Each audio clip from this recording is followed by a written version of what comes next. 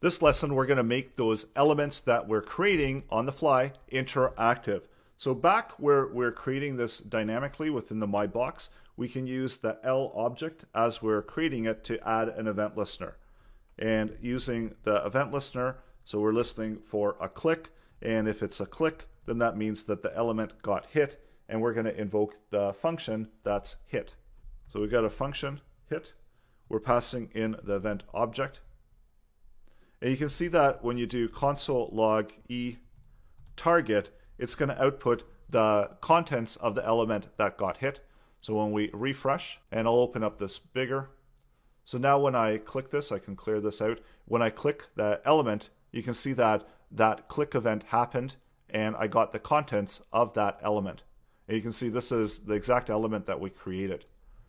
So we can add an event listener there, and we can get the target. And this is also the point where we can get the end time. So we've got our end time. And just as we did setting up the new start time, we can get the end time using the get time method built in JavaScript. And in order to get the duration, we can take the end time minus the start time. And the start time, again, is coming from that global value over here.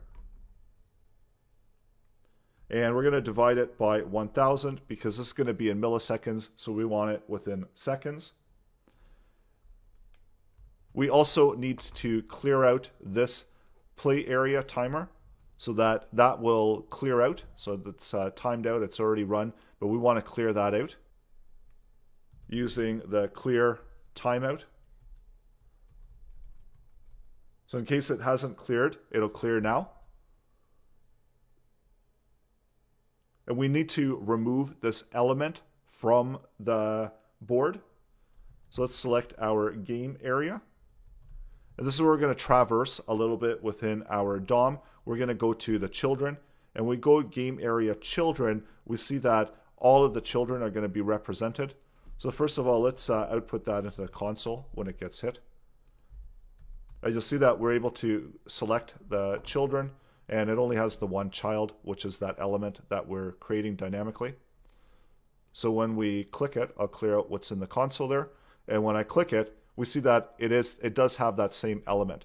So that representation that we have there, where we're using the game area children and the first child, is that element because we're depositing into the game area and we don't have anything else but that in there. So we know that we've selected the right element, and next we can simply remove out that element using the remove method in JavaScript. So really easy, we just do a remove method, and this is going to remove out that element from the game area.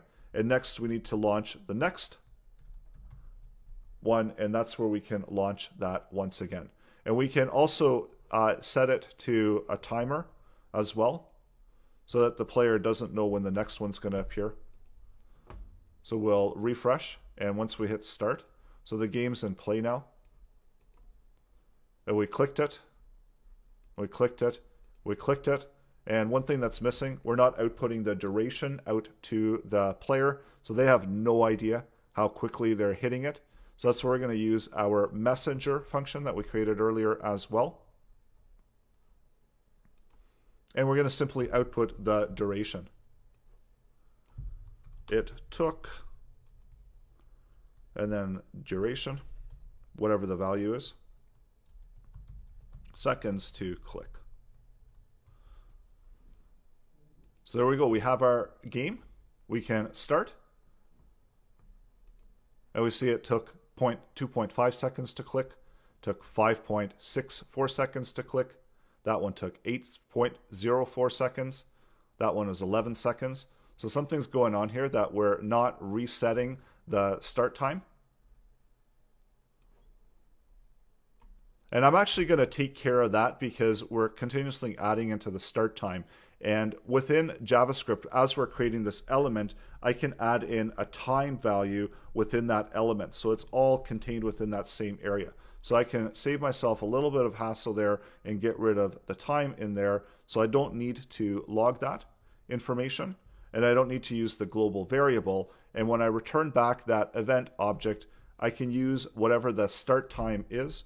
So I can do let start, and then from here I can return back my start time. And this time it should be resetting it for each element. So as you can see, we're resetting it for each element, so the click times are relevant to each and every one. So they're not cumulative anymore. And this is another way that we can attach values and variables into that element object as we're creating it, and that reduces the need for having this global start value that we no longer need.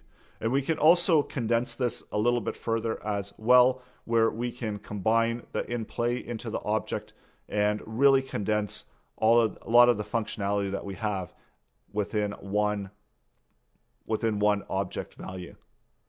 So coming up next, we'll do a quick code review and an overview. Go ahead and add in the hit option into your game so that you've got the gameplay fully functional and working.